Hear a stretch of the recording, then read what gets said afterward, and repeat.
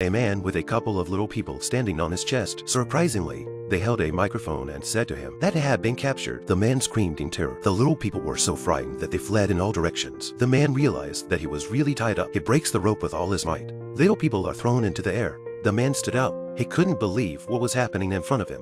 He thought he was dreaming until he was stabbed in the foot by one of the little men's spears. And then the man realized what was happening. At that moment, the other little people hooked the man's pants. The man rushed to pull his pants up, but before he could, he was pulled down. He falls to the ground and passes out. The man is tied up again and carted off to Lilliput. When the people heard of the capture of the beast, they came to see him. Finally, the man was put in a cave. He had to work every day. He was fitted with a strange device. He plowed like an ox, and the little people commended him from his chest. At that moment, the land of the little people was invaded by the enemy. The little people immediately removed the man's equipment and directed him to run back to the city. What crisis does the man face next?